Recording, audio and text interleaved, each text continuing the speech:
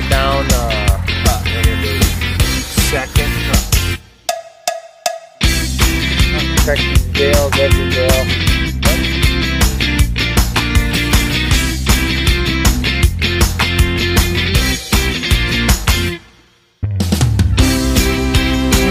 Hey guys, gals, it is great. And Bryce from pughview Farm.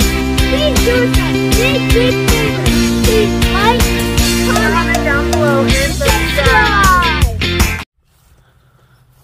So really quick, what we're going to be doing here, basically, these are the cutoff switches that I just previously mentioned.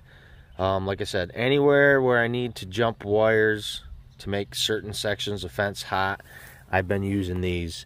Just makes it handy when you're working on something. You can flip on and off, and you're not energizing miles and miles of fence at one time. You can just start knocking these off and de-energize an area that you're not going to use.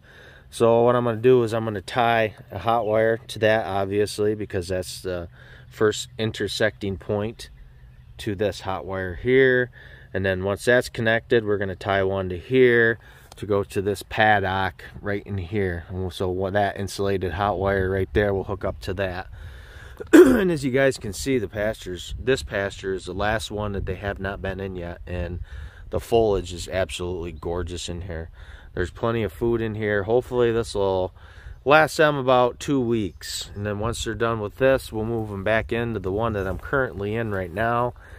And as you can see, it's actually coming back really good. The rain that we're getting is really spurting a lot of growth, especially in my hay fields that we've already mowed and baled. And if it continues on like this for the summer, it's going to be a very good year for us for pasture wise, probably the best that we've had yet. So what we're using here is underground wire. Usually you can find them at any of your farm and fleet feed stores, whatever. They come in like 50-foot rolls, and they're insulated, and you just strip off the coating where you want. And this is what I'll put in crimp on end, and then I'll just wrap the other one right around the wing nut. So I use these. It just saves from wires arcing. I always in the past just used bare, I think it's 12 gauge wire, maybe 14 gauge wire, and just wrapped it around the fence to make jumpers like that, and just put like a little gate hook. And really, this is just better because over time the jumper wires will move on you, especially if you have a longer wire, and they'll arc off the non-hot wire here, and just it'll short stuff out, and it's just pain in the butt. So we're improving here. Like I said, it's, you know, the 2000s, and there's a lot of really neat products out there that you can use to do this kind of stuff, make it more efficient for your farm. So that's what we're doing right now.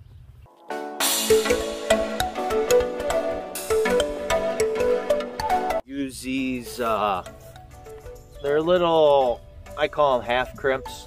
You're able to slide one over your wire that you're working with, and then you're able to connect because it's got a half hook onto anything there, so you don't have to worry about having two exposed ends. And we'll crimp them with the trusty rusty is right pliers. Pain in the butt to use, but they work well.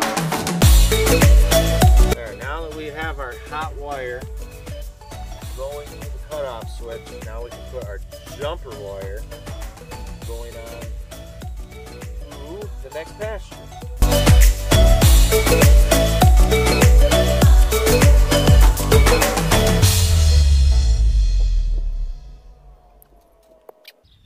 And then what we'll do while we're here, we're going to take off the old way that we used to do this. And like I said before, all I ever did was just wrap a really light gauge metal wire, galvanized metal I think, around a hot line, and then just put one of these fancy gate hooks on there.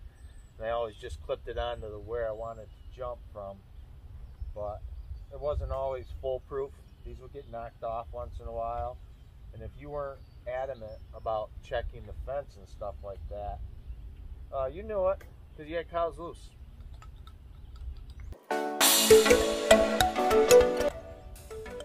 America. Okay, now before we head back over and make sure all this is working properly, we'll throw the voltage tester on there just to make sure everything is working before we let the cows out into this pasture. I wanted to show you guys something really quick. I thought it was kind of cool. We ended up buying a crap ton of American flags. They come like 14 to a package, I believe. They're the smaller ones with the little wooden stakes and stuff. And I ended up drilling holes in all the fence poles going up the road. Actually, I think it's every other fence pole. And on both sides of the road on our fence, we have American flags lined up. And it actually looks really neat when you're driving up and down this hill. Just to show our pride in America and proud to be an American. You know, and that's what it means to us. So we're gonna let everybody know. Say good morning to the girls. What's up there, girl, huh? So, as you guys can see, what we got going on here is we have a ton of water line. This is 3/4 inch, 120 PSI. It's a thicker wall pipe. And what we did this year is basically along our fence borders, following the fence, is I laid 1,200 feet of line and I put spigots at each individual paddock. So now watering, which is very essential to cows' growth and health, we were able to get water to each and every one of these pastures. I was a little leery about how well it would work, being the pressure pushing uphill that much. And oh my God, look at that. Look at the foxes. You see them? Oh boy, look at that. That's wonderful. Absolutely wonderful. It's just what we need. Foxes running in with our cows. They must not know I'm here, because they would have been bam, gone.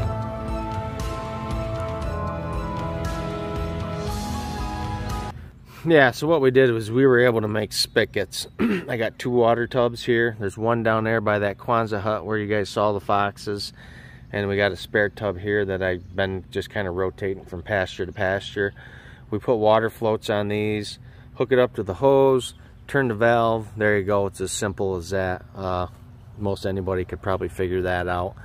But all we did was we zip tied the line to the fence poles, laid them along the line because the cows aren't going to walk on it. Going through the gates, I did lay it over top.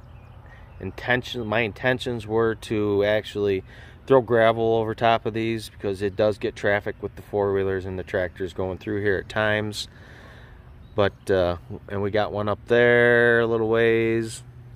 So it just makes it nice because the pasture you see the cows in right now is the pasture that was always the water pasture.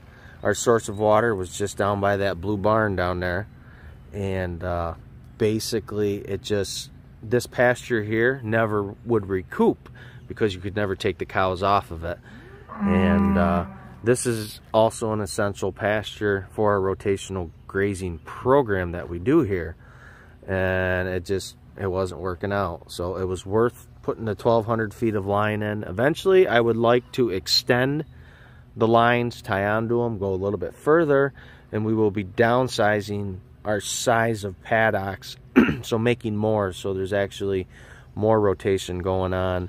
Our average size for a paddock right now with these animals is, let's just call it 4 acres, and that's more than enough. I would just assume have 2-acre paddocks, rotate them more, not letting them get the grass down so far. So that's kind of how that plays out. So what we're going to do though, we're moving the cows into that wooded pasture. They're going to go through a little opening in the woods down there, and I got a gate to let them out into that pasture.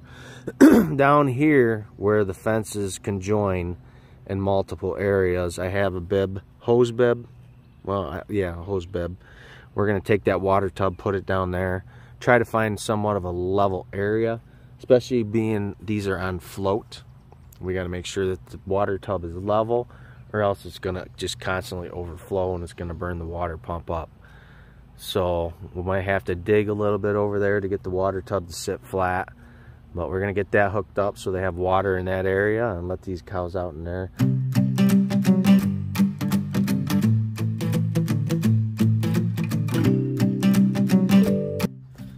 So I'll take you guys along here, and this is what I'm talking about having these cutoff switches for. Anywhere we have a gate crossing, which is right here. Usually I have, let's see, where is it? Oh, quiet. Usually we have under wires under the ground. This one's overhead, but it's a jumper wire. So I am able to not get shocked, flip that off.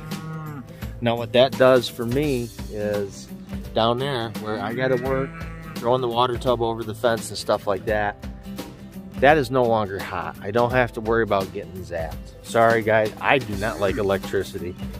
Probably be good for views, getting zapped by this fence, but tell you what, it ain't worth it.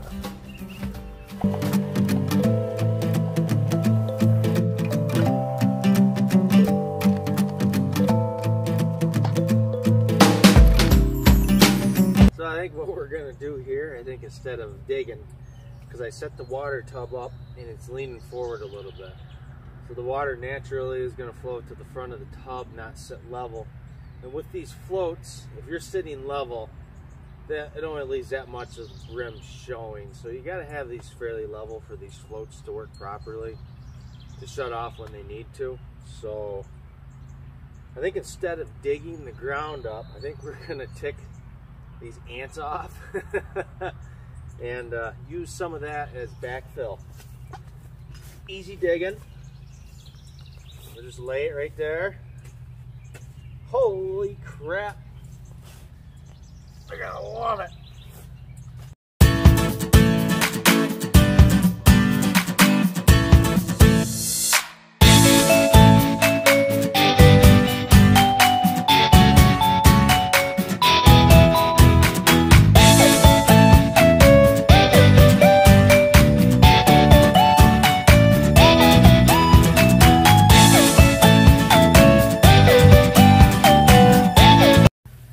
Guys, we got everything hooked up. The ants, they're probably really lividly ticked off at me right now, honestly, because I just destroyed a beautiful home that's been here for years. So any for you ant activists, I sincerely apologize. I was just trying to make my workload a little bit easier. We got the water tub set in place. It's going right now on the float. You can hear the trickle in the background right now. Sounds like babbling brooks going on, but it's just a dirty old water tub going on. Anyways, I noticed though when I was hooking up to the hose bib down here that the ground was fairly saturated, even though we have gotten quite a bit of rain lately. Right here where I 90'd up to get my upright for my hose bib, it's leaking. It looks like when I was heating up the pipe to slide on the ribbed connector, the 90-degree angle that I put on that, I might have heated up the pipe too much, and when I crimped the band clamp down, I must have made a little protrusion or something's going on. So we are leaking water there. So it's been leaking for a while. Obviously I need to get that fixed, because like I said, this is a self-contained system. You don't want it to constantly be working, and the pump eventually at the well is going to put some strain on it by just constantly kicking on and off, because you're losing the pressure. So we need to get that fixed. That's important. So as it stands right now, we're going to get these cows moved first. We'll let the water tub fill up a little bit so it's full, so they actually don't come in here and knock it around, move it off of its level platform that we've built. And then we'll let the cows out. But actually, before we let the cows out, see, I always get ahead of myself in my projects.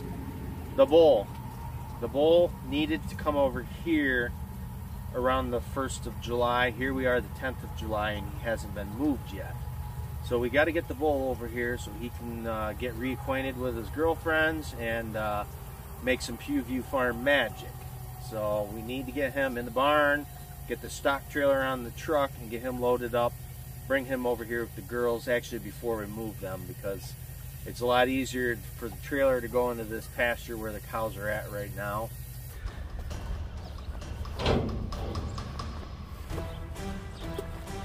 There's the bull.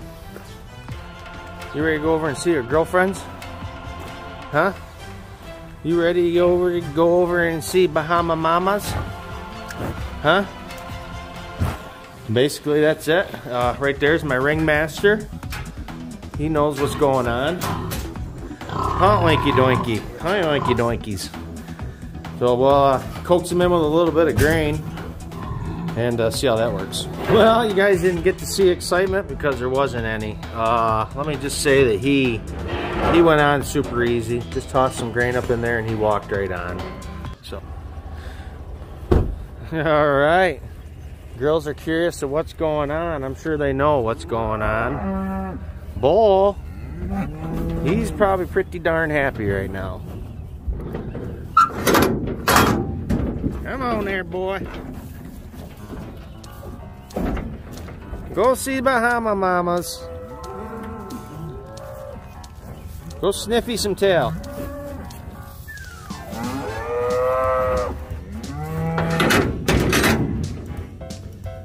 There we go. The release of the bull. July 10th, 2021. Look at him. They haven't seen him in what, 3 months? Let's just call it 2 months. And they're sniffing, checking him out. And sure, he's she was one of the first ones to have a calf, so he's probably definitely gonna. And that's crazy, B. So, oh yeah, look at him. He's already trying the jumpy humpy. That up, boy.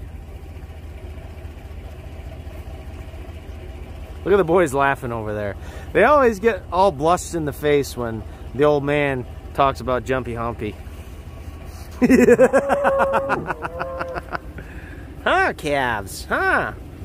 Is that your papa? Huh? Is that your papa's? Just as long as you don't think it comes my way.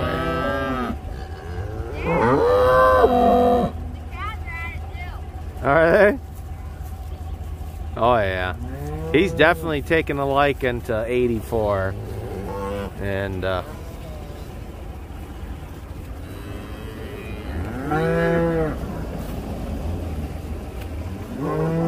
crazy bee. There's your boyfriend. You gonna share?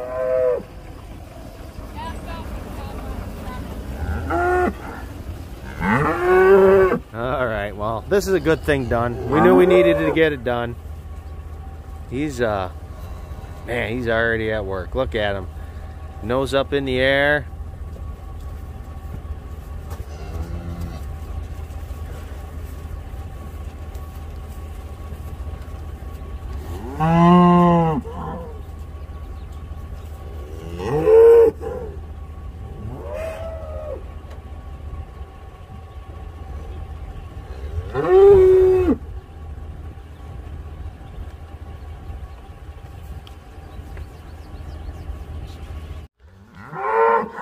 Alright guys, so a conclusion to the morning basically here on Pughview Farms. As you guys can see, we did end up getting the cows moved into this other pasture after we got the bull in here. So they are going to love this. There's plenty of shade in here for the humidity we've been getting lately, and ain't much foliage here. But up in this section, there's a ton up in these locust grove, and then down below, I would say there's a good couple acres of really thick, full foliage.